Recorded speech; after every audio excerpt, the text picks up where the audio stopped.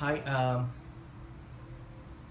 I would like to tell you how to restore your previous settings after your upgradations of hard drive how to retrieve it from your pen drive. So I already did, took the backup,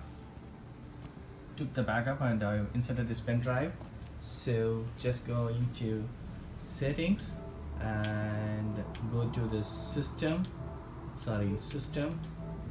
and here you need to go backup and restore. If you want to take backup, you can click backup. I want to restore it now, so you can see in my pen drive it shows today that I have took the backup for 7.32 GB. So I'm just going to click. If I already have restored it, so I'm just going to give cancel. This is the best way you can do the backup and restore your previous settings. That's it. Hope this video is very much helpful. Thank you so much for watching my video. Please put your comments and feedbacks in my video forms. Thank you. Bye.